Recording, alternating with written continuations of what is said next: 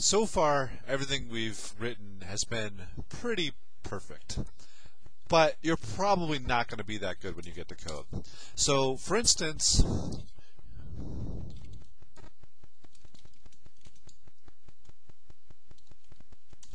you might write a line of code that looks like this.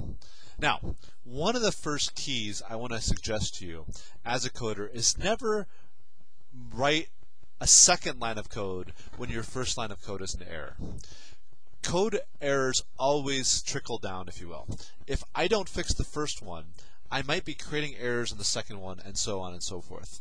And so, for the most part, if I correct each error as I write it, I won't be making more and more errors and making it more complex as it goes. It's not to say that you know how to complete the error, fix the error right away. It takes some research, some reading, some study to do that. But the tool is here to help you. As we said, every time you save the code, and sometimes even before you save the code, NetBeans will compile that code for you and give you this little light bulb with a red exclamation point in it to say there's an error.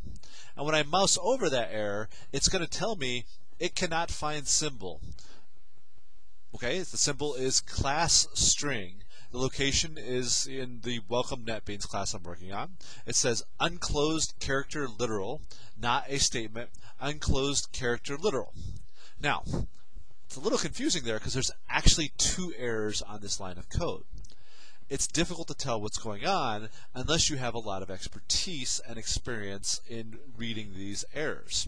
So, again, sometimes you have to sort out one at a time.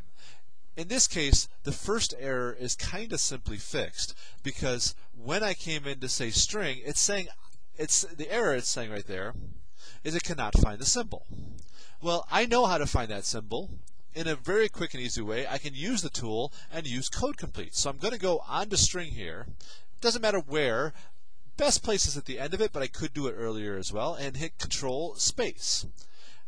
When I'm at the S here, you can see it gives me a lot of different options for what's going on. None of those things seem to make sense.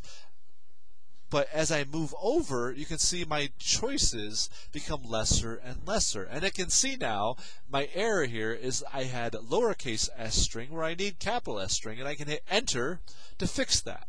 Now, because I wasn't at the end of the line, it actually keeps an extra G around. And it doesn't actually fix my error, but I can delete that extra G, and it fixes my first error outside of there. So I save my file, Control S, and now I still have an error, but notice that first error is gone. Now, to a fault, NetBeans didn't make it clear there was two errors on here. It just showed the one.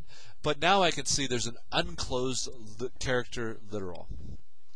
What in the world does that mean? Unclosed character literal, not a statement. This is one of those that you could probably search on the error, go to Google and search on the error, and go off and try it out. Find it right there. You could read a book a little bit. I mean, I can see from doing a lot of Java, the problem is I used single quotes, which is representing characters, around more than one character. And really what I'm trying to do is build a string, which requires double quotes. Now, one of the dangerous options that's available to you here in NetBeans, and I say dangerous because it's not always helpful, as you can see, it says hit Alt and Enter to show some hints. So if I hold down the Alt key and I hit Enter here, it shows me not something terribly useful. Oh, there you go. Split into declaration and assignment is what it says. Now, I don't know what that's going to do. If you don't know what it's going to do, it might not be helpful. It's suggesting something based off of its best guess, but if it was smart enough to code, there'd be no reason to have you here learning Java. So if I hit this, you can see what it did.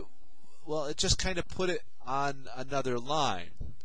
And so what it's saying is, oh gosh, I still need to assign something there. It didn't fix something here, but it threw this down in the next line, and it didn't fix my problem at all.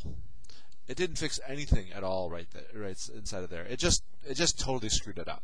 So you have to say that the hints have to be taken with a grain of salt. The better option is to go figure out what the problem is on your own. And in this case, you can say, there you go. I put the quotes around there, and my code now compiles. So there's a yellow bulb here, no more errors inside of there. it gives me a suggestion at this point. It may split declaration into a declaration and assignment. I hit Alt-Enter inside of there, and then it goes through, and this is what it meant to do to begin with. Separate out the declaration and the assignment. It's not really all that valuable at that point.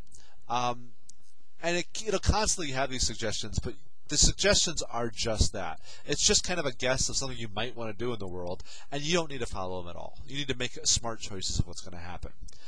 Just a big warning out there, if I said string foo, and I have this error out here, and I say Alt-Enter, one of the suggestions it'll give me is to go off and create a string class in some package that's out there. This would be a terrible idea.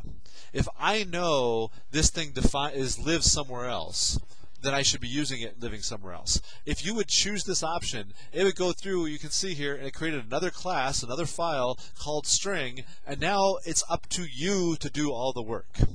Unless you know how to go and solve all those things, you know how to create a string, you know how to write to a screen, you know how to read from a file, whatever you're trying to do, code complete can be difficult. It can be unpleasant and unkind to you, and it'll solve the problem, but it's not going to actually do anything for me. I can't go through here and say foo is equal to test. This will not compile, and I'm just compounding my problems. So be aware of that suggestion. Code complete, helpful. Alt-Enter, not so much. It's not always helpful unless you know exactly what you want to have happen, and it's just simply saving you the ability to type it out. So there's a little bit of some hints on working through some of these errors.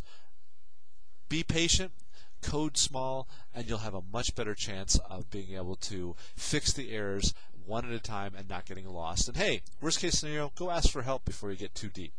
Best of luck.